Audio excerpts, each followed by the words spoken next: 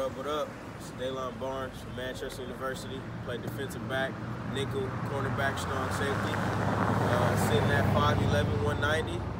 Right now we in 2nd Avenue, 48th Street in my stomping grounds in the Crenshaw District. And I got an interview from the Gridiron Crew. Got my dad holding the phone and doing the question. We're about to get into it. Let's go. Daylon, it's a great morning here in the city. As always. Got a question for you. What goals did you set and or accomplish in your final collegiate season this year? Or this past year? Okay, so my #1 goal that I accomplished this year was to be a captain. And just to be voted on as a captain by your peers and your brothers and your coaches, it meant a lot because that means they look to you as a leader. They look for you to guide. They look for you to take care and handle the business as a man, and not just as a man, but as a football player. And that was the biggest goal that I set this year that I accomplished. And I was real proud of myself because I humbled myself, and I'm just a natural-born leader in the way I was able to lead and take control of situations and get players to be brought into the program. It was great. The second goal that I accomplished was me getting an interception. You know, me playing defensive back and outside linebacker and stuff like that. I wasn't really able to get an interception my whole career, but to finish my senior night and my last game as a Manchester Spartan and get an interception, even though the refs tried to call it incomplete, it made my day because I know I'm destined for more. So that little touch or scrape of the surface was great for me. So one thing I noticed over the past 4 years, they simply didn't go to your side. Man, they didn't want to. That was one of the problems. It's all right, man. I tell them I'm a linebacker that can cover, man. I'm physical. I'm coming downhill, and you can put me on your best receiver, and I'll lock him up. But that was some of the things I accomplished this year, and I was very proud of. Absolutely. Question. What would your coaches and teammates say about the type of player that you are? I think my coaches and teammates would be very honest to say I'm just a natural-born leader. I take charge of situations, and I'm simply the hardest working man in the room. I come in any situation, I outwork any and everybody, and that's simply just how I feel.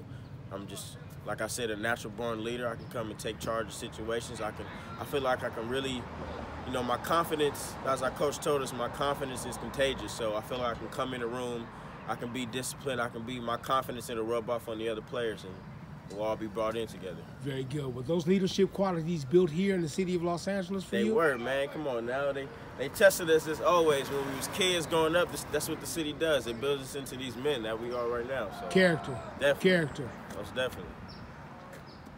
When you were studying film, what do you focus on to improve your game? I think for me, what's worked best for me, because everybody has different things that works for them. I think what works best for me is basically studying the receivers or running backs' characteristics. How do they act on 1st down? How do they act on 4th down? How do they act on 2nd down? Tendencies. Exactly. Are they giving the same type of energy and enthusiasm when they running the ball with or running the route with on the 1st down? Or are they giving the same type of energy when they block and things like that? So I'm studying things that'll help me get better and things like that. But of course, working off leverage and other things like that. But those are my things. You feel that football has a high end of mental rather than just physical? It does. It's definitely a mental battle over physical battle, because if you can't simply go into a situation, mentally grasp it, and be able to calm yourself down and focus in high intensity situations, then you won't make it. Simple as that. Absolutely.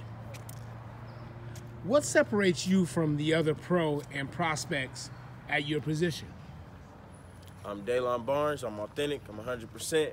But nah, for real, I think the most thing that really separates me is my will to just not be beaten and not succeed. I just have a will to do better and succeed, and I know I'll succeed at any level. I know I can overachieve any goal or any obstacle that anybody puts in front of me, and I know I can go get anything. I'm a go-getter. I'm a hustler by nature. Growing up in South Central LA, they teach you things like that. So I think I'm really just the hardest working in the room. My confidence is poised, and I think that's the type of player. I'd rather show it than tell you, though. In the room is key. Exactly. As a student athlete. Exactly. Because we're talking about it in the classroom. Classroom, weight room. There it is. Absolutely. What is your off-season plan to train and prepare for professional opportunities? As I'm doing right now, I'm just gonna stay consistent and be disciplined. That was actually my 2020 goal, was to be more disciplined and consistent in life, and everything I do in life, whether it's football rather it's going to class every day or rather it's doing homework every day. I just want to be more consistent and more disciplined. And right now I'm working out 5 days a week and ready for this pro day I have in March. But that'll be that. Consistently just working and perfecting my craft and getting better every single day, because we all got the same 24 hours at the end of the day. And I'd rather use mine every single day to get better and reach my goals instead of, sitting on my butt and not really doing nothing, complaining the position I'm in. So I'd rather go take charge. Have you been also character building as far as business thereafter and the life thereafter football also? You have to, because we all know football doesn't last forever. And we just have to be smarter than that. Like Marshawn Lynch said, protect your bodies and protect your chickens, man. Got to plan 1A, 1B, and 1C. Exactly. Very good. What kind of strengths and abilities will you bring to a team that will stand out both on and off the field? The strength I bring to a team, hardworking, disciplined, and I feel as if the most important, I'm coachable.